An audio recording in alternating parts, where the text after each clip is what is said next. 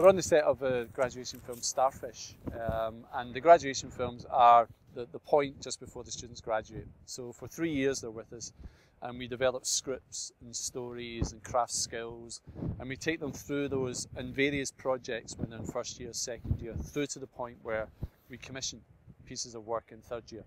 And all of the third year students work as heads of departments on those films, with the second years working as assistants and the first years working as runners. So they all come together as a major team.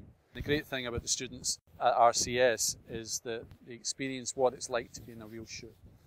They work with professionals who are there to mentor them, they work with facility houses, they work with hire companies. So everything that they're doing is real, and that really does help them in terms of employability, because as soon as they go into that first shoot when they leave, it's not unusual what they're going to go through.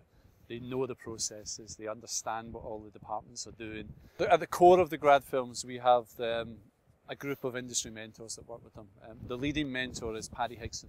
Paddy's recently just come off of Katie Morag for the BBC. So Paddy oversees the mentoring, and we have, today for example, we have Cammy Mercer, who's a leading sound recordist. He's out mentoring the sound department. Sheila Johnson's doing script continuity, so we've got the script continuity department there. Ray Talon, who's a cinematographer, works in the camera department. Each of the directors of the showcase films is mentored by a director as well. So we've had directors such as McIlwaine, Zam Salim, Peter Mackie-Burns, Pat Harkins, all who are seasoned professional directors who come in and they mentor the directors through the process as well. The key for that, or the reason why we do that, is that it not only advises the students about their own work, but it also starts to develop relationships with all of these mentors. So when the mentors are looking for someone to go out on a gig, they'll naturally approach the students if it's gone well. Showcase films are shot on the Red Epic, which is a digital cinema camera.